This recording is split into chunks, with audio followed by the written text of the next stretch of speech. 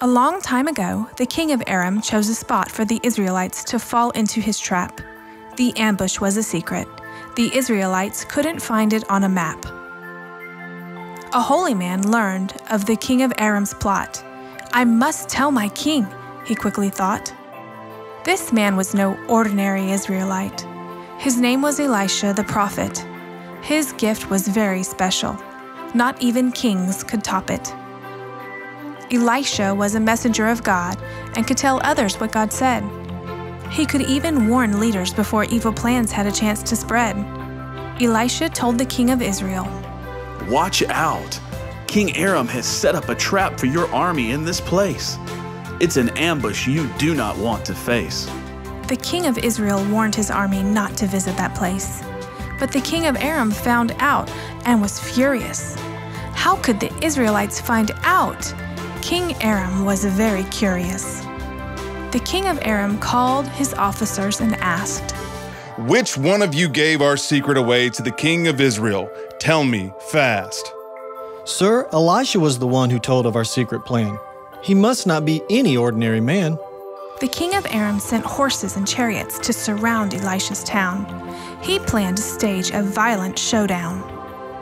Elisha's servant saw the horses and chariots and was worried. But Elisha replied in a hurry, "Don't worry. There's no need to hide.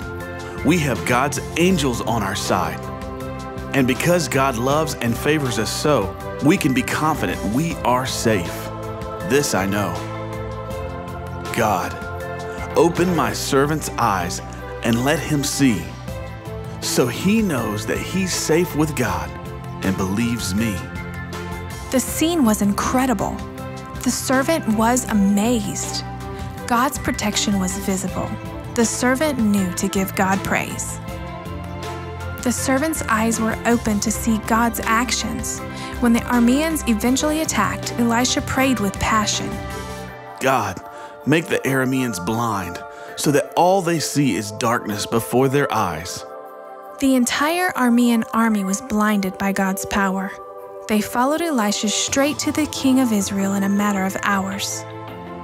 As they entered the city, Elisha prayed from afar, "God, open their eyes so that they see where they are." The king of Israel wanted to defeat the Aramean army, but Elisha had other plans. "Send the army back to their king and get ready to prepare them a feast. They've done enough for today and should be released." Because of God's power and protection, the Arameans didn't bother Israel anymore. Remember, no matter what happens, God is fighting our battles in the midst of any war.